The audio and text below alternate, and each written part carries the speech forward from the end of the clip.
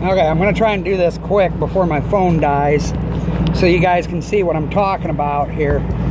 But this is how I pack a bearing. I'm getting my gloves back on. I'm gonna squeeze some grease into my hands and show you on the little bearing. It's really pretty simple, and if I can do it, virtually anybody can. So I've got the grease in my hand, in my left hand because I'm right-handed. I got the bearing in my right hand. I take the big side of it, which is the big opening, and I force it into the grease. And I just keep doing it and doing it until I see the grease come out the little top side, which you're gonna see it creates like a ribbed effect at the top. And you're not looking for grease to come out the center. You're looking for it to come out in between the two halves of the bearing. See that little rib right there? And it's kind of hard to see because the lighting is going to hell here. But you want it to come out like that all the way around. So you do an area and you just flip. You keep rotating. You do an area and you flip and you rotate it. And you'll see it come out and it'll look ribbed because it forces its way in between the rollers. And you're gonna have some come out the top, and if it does, you just scrape it off and you force it in a different area. But you want to make sure that it comes out around the whole bearing, because otherwise your bearing won't have enough grease in it. And you're going to use about 1 tube per brake drum on these 7,000 pounds if you use a tube style like I'm using today. Okay, so you've got the little bearing packed. Now, this clean grease, scrape it all off your right hand, scoop it back up off your left hand with your right hand, put it inside the drum and smear it around.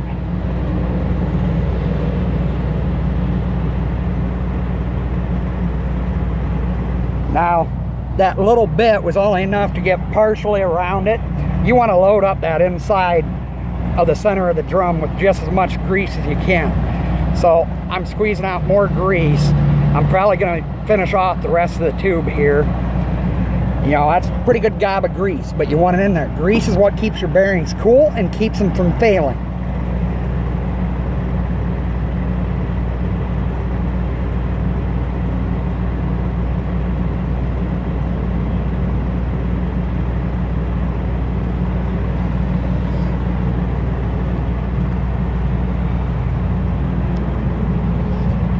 Now, once you get so far, you won't be able to collapse the very bottom of the tube.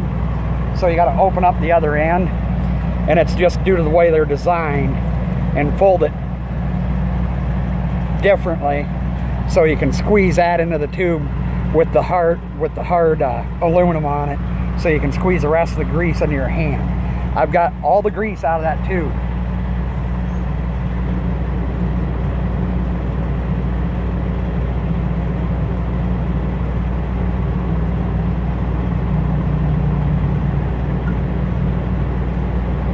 For the time being, I took that bearing and I set it inside that top there. Now I'm going to take my gloves and ball them up like I showed you before. Take one off, put it in the center of the other one, and take it and do that. Now, since I'm going to be here a while, I'm going to take the opening of my glove and shove it over top of the axle.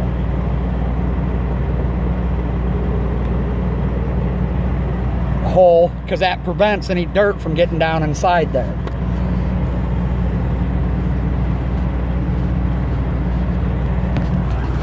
And I've got a little trash bag here tied to the side of my trailer that I'm working on, and as I make a mess, I'm just throwing it away right away as much as I can.